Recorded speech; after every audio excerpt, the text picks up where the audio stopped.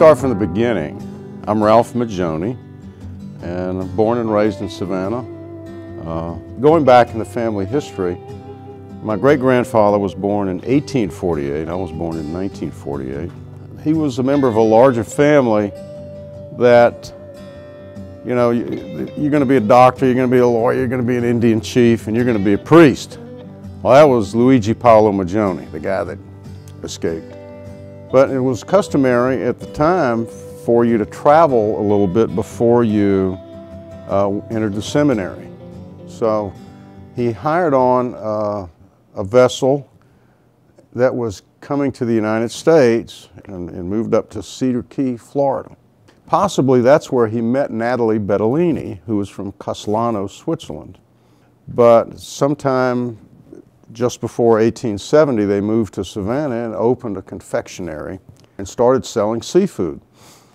And as the company grew, they moved to what we call a fish house, and it was on Montgomery and Bay. It was catty-cornered across from a stamp and stencil company. They grew. My great-grandfather died and left my great-grandmother a widow, and she raised Joseph Onorato Majoni and Gilbert Philip Majoni, my great-uncles. My grandfather, J.O. Majoni, was the one who finished bringing the company up to 2,600 employees and up to 13 canneries.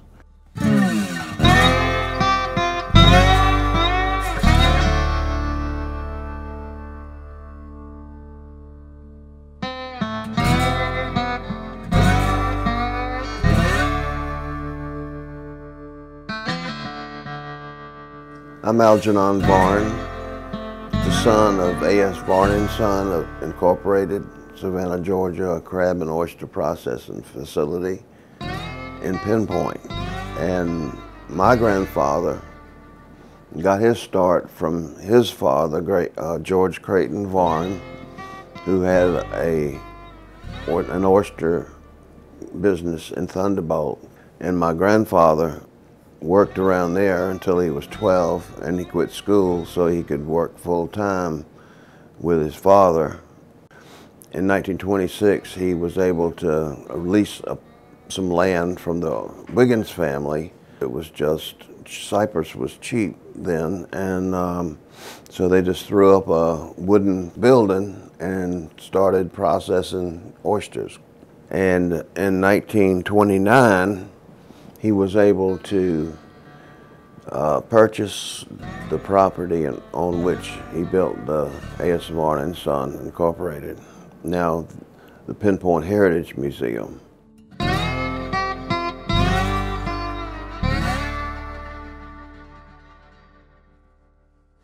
This is the oyster factory.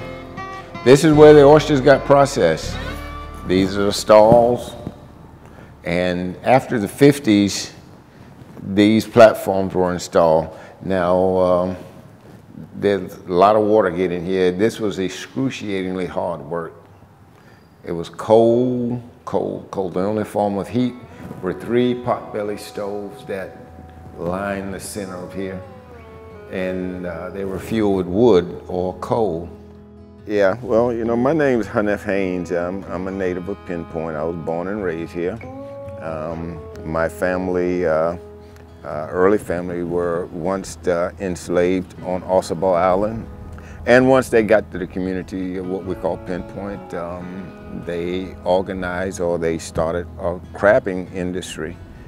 Their livelihood, they were agriculturalists on the island, so once they got here, they depended on the salt marsh, so they created a crabbing cannery up until the Great Depression. And when the Great Depression set in, they lost all of their financial earnings, but they kept the land. I still live on the lot today, the estate, the Ben Bond estate. So I say they were conservationists, and they had respect for the salt marsh because their livelihood depended on it. The way Thunderbolt got the name Thunderbolt, it was Warsaw, and there was a bolt of lightning that hit a big rock down at the south end where Thunderbolt Marina is. And that's when it became the name, they named it Thunderbolt. My grandfather had the oyster and tarpon and fish, and he had a place down on Bay Street. And he would unload the boats right at Thunderbolt and then ship the stuff down to Bay Street at the market. Then his son got into it, Louis G. Ambrose, which is my grandfather. And he got into the oystering business, and then he got into the shrimping business. And then his son came into the business, Henry Ambrose, which is my father. And he got in more into the shrimp business. And he got in building boats. He built five or six shrimp boats right there in Thunderbolt. The city market was a grand thing back in those days. My grandfather was at West Broad and Congress. My Uncle Frank was at Barnard and Congress. My Uncle Louis, who's my godfather, he's at West Broad and Minas. So each one of them had their own markets. And they were like the big kingpins, all three of them, selling seafood all around town. My grandfather was probably did the most for a while, and until he got older. And they would bring in fish. Back in those days was brought in by Railway Express. So they would get these things shipped in. They'd go down to the Railway Express station and unload these and come back, process them. He was good for sending stuff up the country. Now they had, Savannah back in those days was a smaller market, and you had quite a few people here. So a lot of theirs were sent out of town. My grandfather had quite extensive business and clients, customers, all the way up to New York City, including New York City. And he shipped canned crab meat and oysters, canned oysters, and live crabs. They would take the old liquor barrels and they'd put ice on the bottom of the barrel. Of course, it leaked. I mean, you couldn't help that, but then they'd put a layer of crabs, live crabs, and then moss soaked in salt water and layered that on top of it. More ice, more crabs, more moss, all the way up to the top, and then finished it off with ice. And that's how they went by train all the way up to New York City. The terrapin business actually started from my great-grandfather when he was the conductor on the Isle of Hope Savannah Railroad. He saw the terrapin on the bank of the river as they crossed into Isle of Hope, and had heard that people could eat them. And he started collecting the terrapin. He bought the property at Isle of Hope from the Savannah Electric and Power Company that was at the end of the railroad track, or the streetcar track at the time. It came across through Sandfly, came across the Herb River, and into Isle of Hope. And that's where we would see the terrapin, and also along the trail. They started the pavilion, started breeding the terrapin, and he spoke to a lot of people, and he actually became the expert on diamondback terrapin. But the terrapin business actually kind of took off, and it's somewhat of a delicacy. We sold to restaurants in New York and Washington, D.C., and packed the live terrapin up, and we also made soup. At the same time, we had an oyster factory and a crab factory, and produced crab and oysters for the community. A lot of the labor came from Pinpoint, Georgia, which, you know, there was a cannery there as well.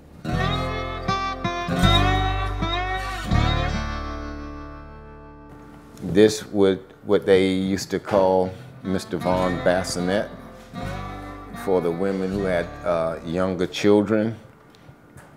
This would be where the younger children would be placed in the bassinet, and that would be up at the house. The house was located on another part of the property.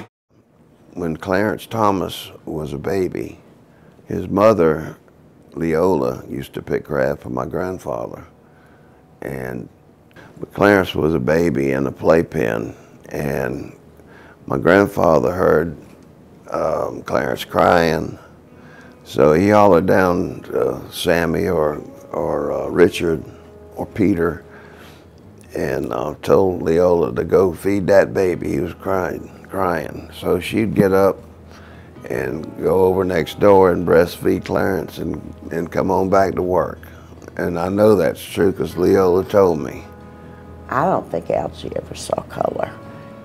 I don't think he still does. You know, he grew up being down there, and then when he went in the river and worked for his dad, they were just people that he loved and cared about. He had an old woman out there, Miss Helen. They have her in the big picture of her in the museum. And he truly loved Miss Helen and her daughter, Buck. And she would tell him he was doing wrong, but do it lovingly. And I think that was where Algie really found unconditional love, is in Miss Helen.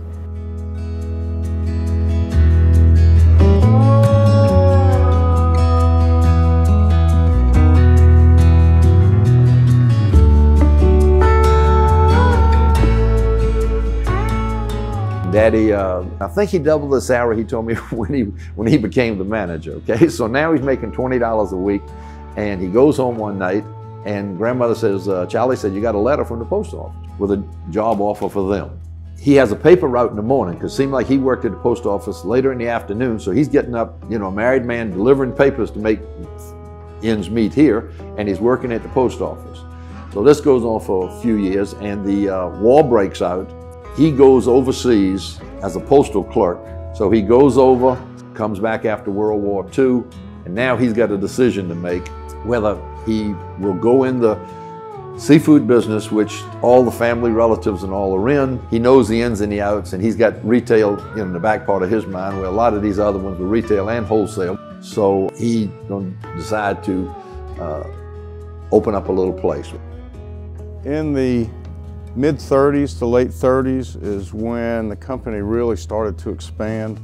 The Depression was still hanging on.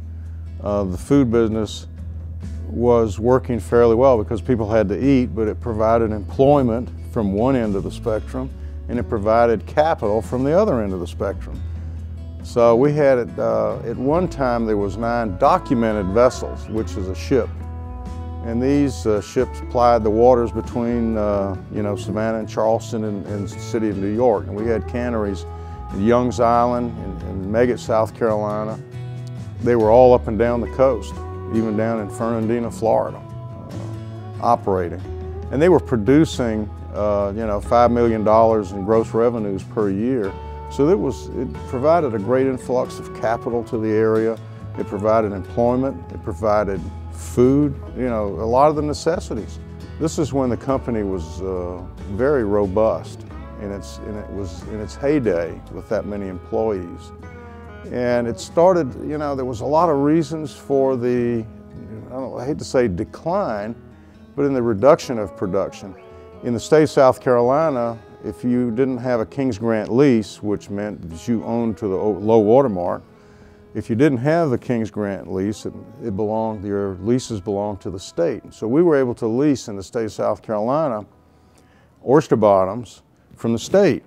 But in the state of Georgia, there was so many, the King's Grant leases were large, so when one guy would leave it to his 6 or 8 children, people had a lot of large families in those days, we would have to contract with each of those families and would take a busload of attorneys to get all these contracts. So the canneries, as they were blown down by hurricanes, we didn't go back in because it was so difficult to get raw product. And the canneries were placed in the areas that there were a lot of oysters. When I was coming up as a kid, I can remember the boats coming in and they had shrimp piled on the decks. They had to be careful because coming out the pilot house, they would step on the shrimp. They had so many. At that time, I mean, there were more shrimp than you could think of. And it is really a shame the way it's declined. You just, I mean, everybody back then was catching shrimp.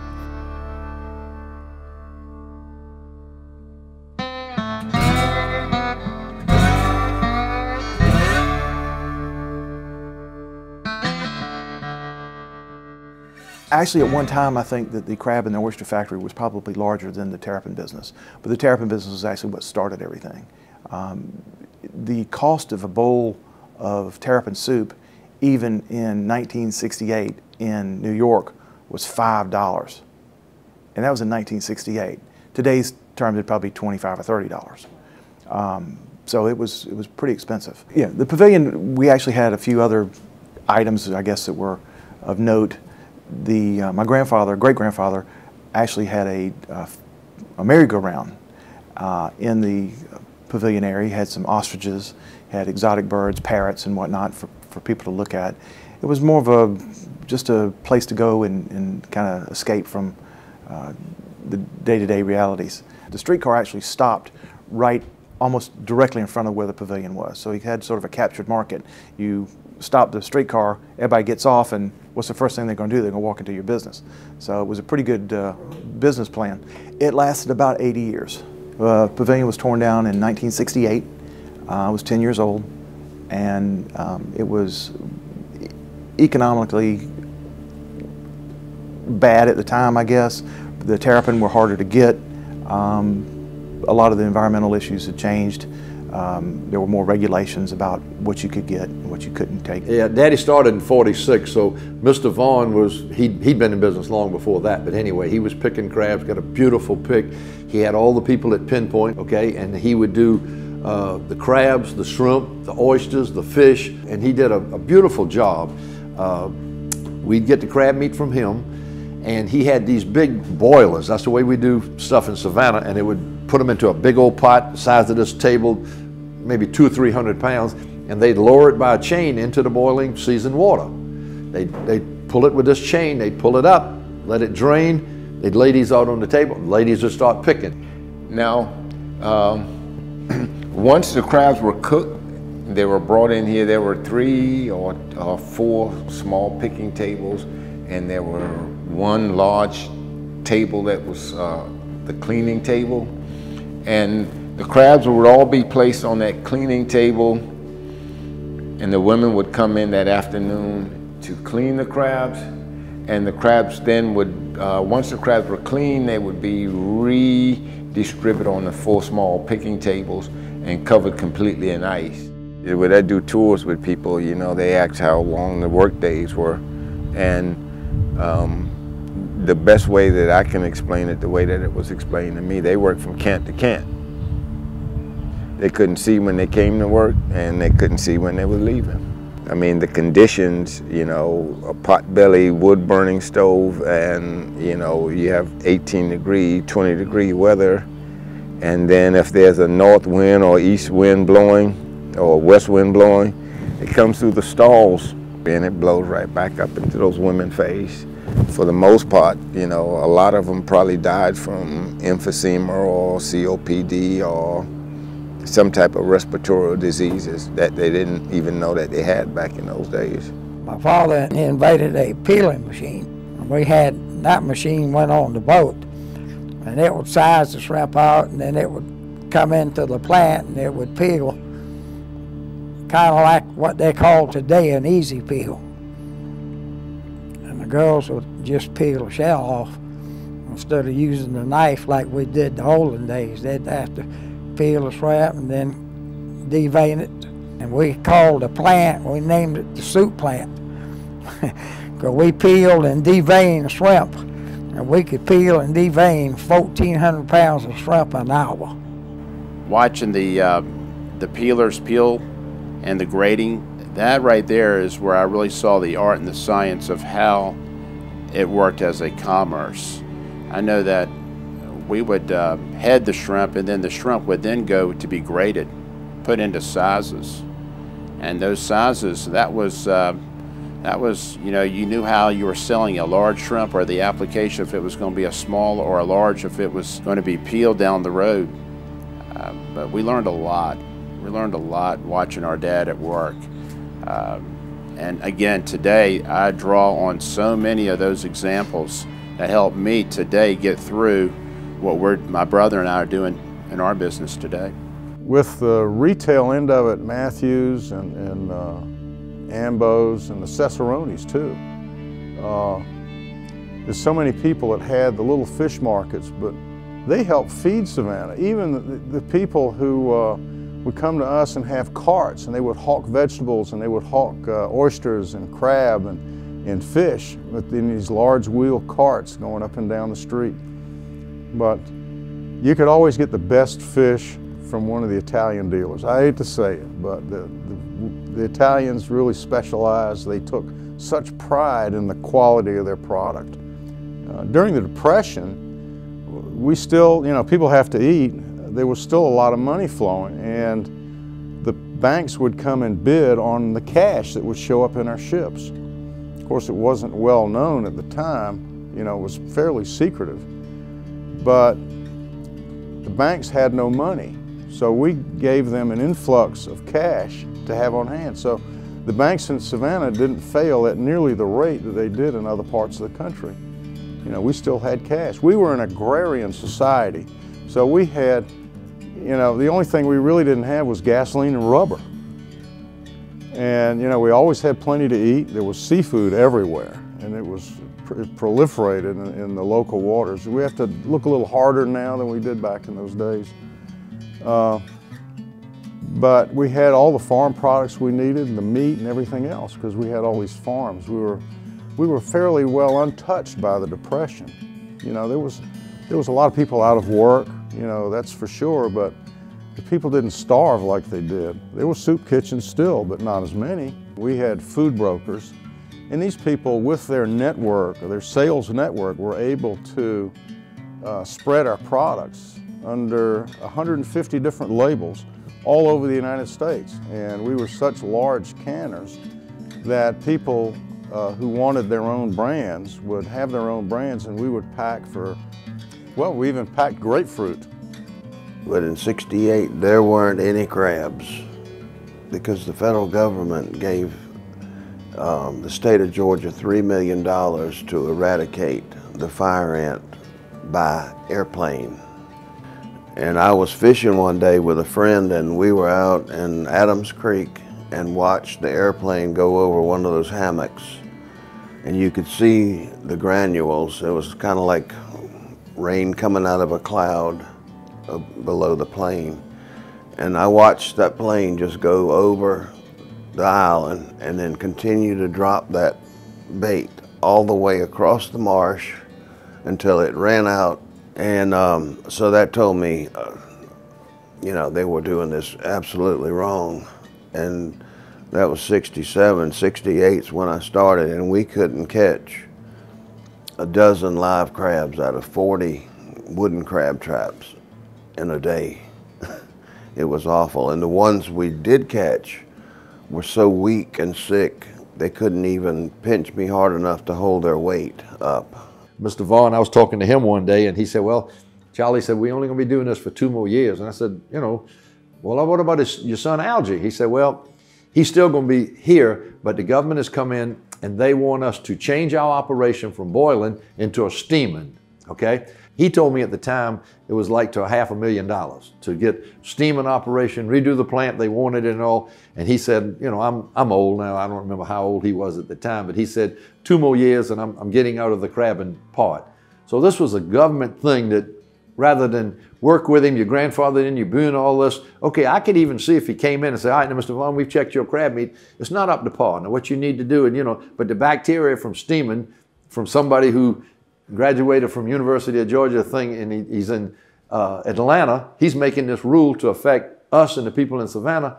And so that industry was shut down. And they've made a monument or a museum out of it now that you can go out there and tour. But that's over with. But throughout the years, the crabbing and the oyster industry, it's changed a great deal because, the early fishermen, like my uncle, them that I remembered, they only harvest oysters during like the winter months, and they harvest the crabs during the summer and the spring. They let the crabs proliferate during the winter months, and same with the oysters. They didn't harvest after a certain period of time. In 1980, my brothers and my father and I bought out his brother, Gilbert Majoni, and we had taken over the operating assets when he had taken over the cash and some of the real estate. And so we ran the cannery. You know, I had cooked as much as 15,000 bushels of oysters every week when the tide was right and the weather was good. So that's, people ask me to go, you want to go to an oyster roast? And well, no thanks. I could smell those in my nightmares, you know. But, you know, you work 90 hours a week and you smell nothing but oysters. But, you know, talk about being a hero. I'd go over to the oyster washer and get a couple of shrimp baskets full of oysters and bring them home. They were spotless clean, all broken up into singles, and people would be standing there with the fire ready, you know, let's cook. Jeffrey, my nephew, is operating. We were founded in 1870, and the company has been owned and operated by family ever since 1870. So we're proud of that fact, and we're most proud of Jeffrey and the great work that he's doing. I know he's making his dad proud.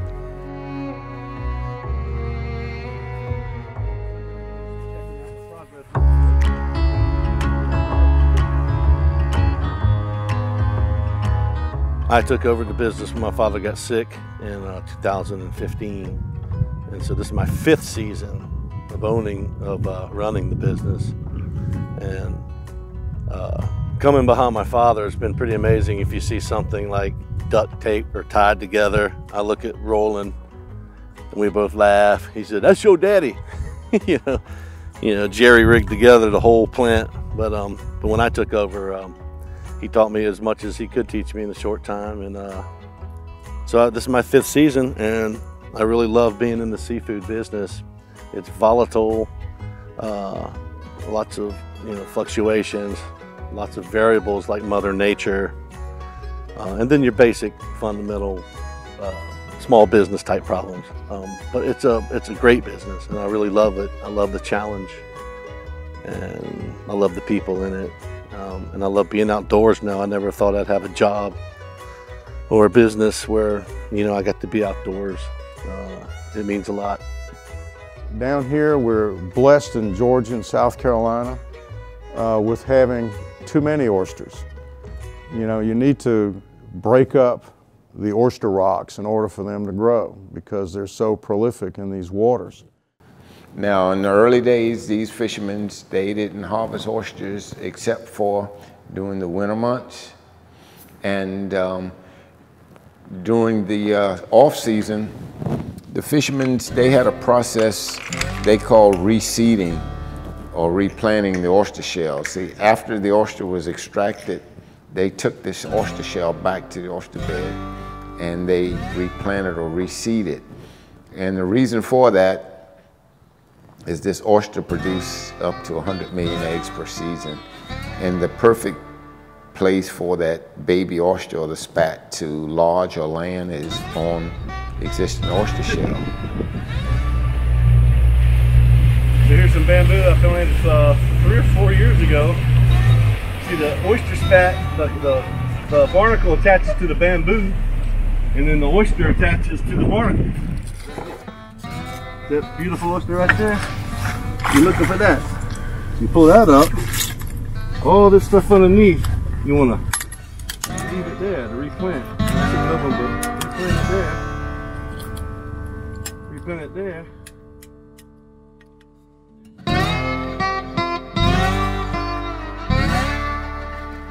There's a lot of different seafoods that are diminishing. Crab, shrimp, fish, everything's just diminishing just because getting overeaten, pollution, this and that. So a lot of people are finding that getting into the oyster farming business is a good thing, and it is. It's a sustainable business, and it purifies the water. They're bivalves, so they keep the water cleaner. Through my years of crabbing in the summers, I just enjoyed it so much. From the time my father first took me fishing when I was about 4 years old and I caught my first fish, I was hooked on the river. And When I was about 10, he brought me my first little boat and a set of oars. It's just a different way of life that many people don't get the opportunity or don't have the interest in learning. And I wouldn't trade it for anything in the world. We all worked together as a common cause, and we got the job done, and we didn't have any squabbles, any disagreements. Not that I never did. It was always just a joyful place to work. And we just did what we were supposed to do and interact with each other, and it was always a lot of laughter, and it was great. That's something you hear people out there talk about is God a lot, you know, and I think their dependence on the river and nature and survival gave them a real closeness to God. Because when you're really down and out, that's the one person you know that's always there listening. Baptism. If you were a Gullah Geechee, when you become a member of the Baptist church, you had to be baptized. You were submerged in the salt water, not just any type of water, but it was salt water. And you went through a period of seeking, which was sort of like a period of rites of passage. But on the day of the baptism, you would be ducked in the salt water. The preacher would raise you back up. And what that represents is the idea of your sins being washed away and carried away to sea. And when we talk about the Gullah Geechee people, we're talking about the descendants of those Africans that were brought from West Africa directly to Georgia in the Carolinas to cultivate rice.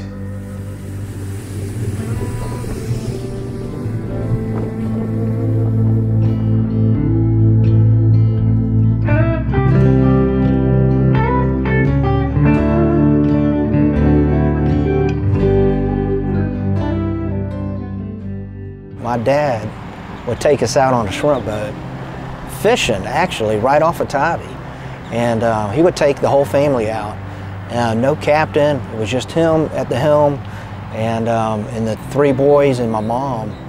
We would pack a lunch and we would head out to right off of Tybee, and we would just shrimp for 3, 4, 5 hours. And he would drop the nets, and he would explain to us, you know, how far you have to be off the beach to legally catch shrimp, and would show us how to maneuver around the different markers and buoys and what each color meant and so forth. So at a young age, we would do this every summer. And we would learn about head-on shrimp, how to hold a shrimp, how to head a shrimp, the different sizes, the counts, what all this equipment is on a shrimp boat, how it works, you know, how it's evolved since he was a kid growing up on a boat. But it really made me respect and understand what all a shrimper goes through on a daily basis and how hard a work it is. These guys work really hard out here. You know, as a kid going down to Thunderbolt, it was a blank canvas. I mean, there was just so much to learn, so much to see. We just had some of the best days of our life as brothers. As brothers, we just did it all together. I mean, we beat up on each other down there. We learned how to fish down there. I mean, back then, fishing was not as popular as it is today with the younger generation, which we're so glad to see. Back then, when we were fishing, I mean, I didn't have many friends that wanted to go fish. So, I mean, they were like, man, I'm going to the golf course. But we'd go fish.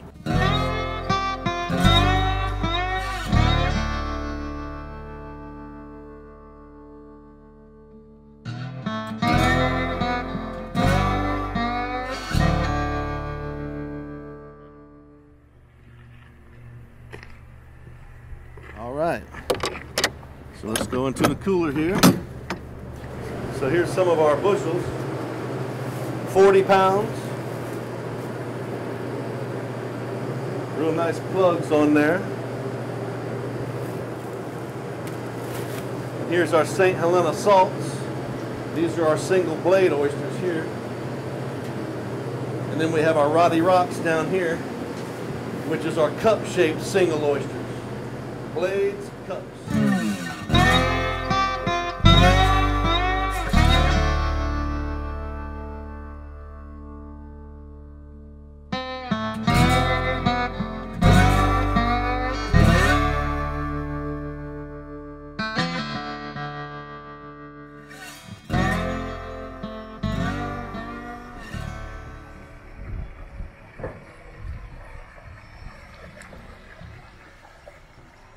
The canning business eventually went away, and my father picked up the name Majoni and created Majoni Seafood after the canning business shut down, I believe in 1990. And he took a lot of the components, which I'll show you later. We have a conveyor system that came from that factory, which is my father's kind of invention to wash oysters. They used to be used, the conveyors were once used at the processing facility where they steamed them. But he brought it all back over here to the factory and set it up, and so now we have a bushel business. He transformed it from a canning business down to basically a bushel business and clams. Today at Ambo Seafoods, one component that we don't have that I think every generation before us has had is boat ownership. And there are many days that we wish we were in the boat ownership business, but there are days where we are so glad we're not in boat ownership. I've got that experience, and I've got a father that can guide me and tell us, you know, here, this is the real picture of what it looks like. And it's a tough business, and I know that there are days that you can't fish because of Mother Nature. There are days that the boat needs maintenance. There are days that are just, sometimes they're bad days. And those bad days take us out of who we really are and what we do. And what we really try to do is bring the best products we can to the consumer. Talking about my dad and some of the things that we've learned from him, he had a saying that we use in our business model today. It's a simple one, and it's basically fix today's problems today because tomorrow brings a whole nother set. And if you live by that model, man, I tell you what, you can get a lot done. With us all being married now, we all got the family, we got all the families together, and of course we're married with kids, so we took our little ones out with us, and they got to experience what we experienced growing up and what my dad experienced while he was growing up. And it's a neat little tradition that we kind of got back into.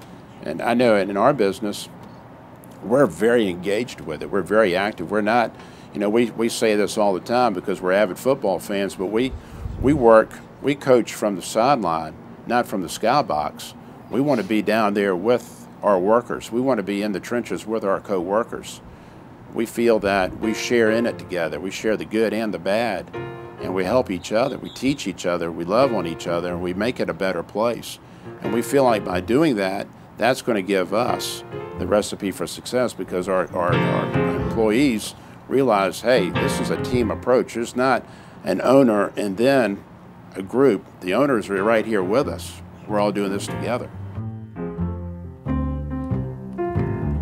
What's that I smell, baby? There's fish scent all around. Yes, what's that I smell, baby? That fish scent is all around. Every time I come in, baby, fish scent all around. In 2005, my husband and his partners decided to open another restaurant. There were already 4 or 5 restaurants that they had, but they decided to branch out onto the south side of town and do a seafood restaurant. And as we were in the process of building the restaurant, I was leaving the site and heading home one day, and as I was going down Victory Drive, I was passing a billboard that said, "You didn't come to Savannah to eat pond-raised shrimp from China." And a light bulb kind of went off. I'm born and raised here. There has always been fresh seafood plentiful in Savannah. And I thought, no, you didn't. It was always here. And at the time, there's a plentiful supply of seafood, local seafood in Savannah, but it takes an incredible amount of hard work and energy to harvest it and raise it and make it available to us as restaurateurs to provide it to the public. Our philosophy in the restaurant business all along for all these years has been to get the best quality product you can get, the freshest product that you can get, and charge what you have to charge, but get the best you can get. And that means fresh local shrimp, flounder, crabs that you can get. And it's difficult to find, but these families, the Majonis and the Barnes and the Ambos families and all, have worked their entire lives to make that product available and make Savannah and the community proud. You still have two family members, the Ambos and the Majonis, that are still operating today, which is amazing. For the Majonis, it's been, this year it will be 150 years that their family's been in operation. And the Ambos, I'm not sure, it's up there as well. I'd love to see the industry come back, you know. I'm grateful that a foundation came in and preserved Pinpoint. Would have loved to have seen some of these families' businesses preserved. It was just an inspiration as we were going through these things and looking into the boxes and looking through all the photographs. You got inspired. You got moved by the dedication and the hard work that people like Algie Varn just put into the work because they loved it. What I hope you take away from watching this video is an appreciation for what these families and others did for the Savannah community and the thousands that they employed, people that took pride in what they were doing and loved what they were doing. A lot of hard work, and so many of us have benefited from that.